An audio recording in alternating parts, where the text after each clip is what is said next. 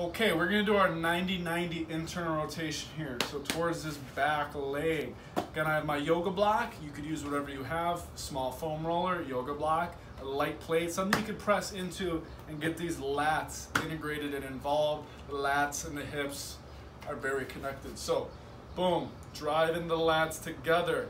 Nice, long and tall posture. Again, the ribs are down, not flared up, down and nice and tall. And from there, you're going to rotate, rotate, rotate, rotate. Get as far as you can.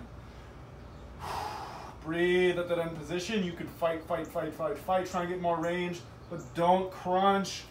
If this knee starts to lift up, you're probably gone a little too far. Bring it back down.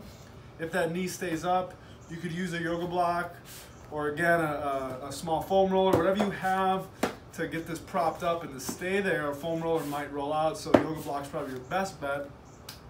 I'm driving this leg in. I might have another yoga block here to press into, or just put the hands together and press in. And I'm gonna fight for range here, driving through this block if that knee raises. If not, don't worry about it. So we're here, driving through, getting to the end range.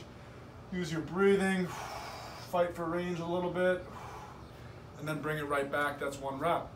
So when you go, boom, fight for range.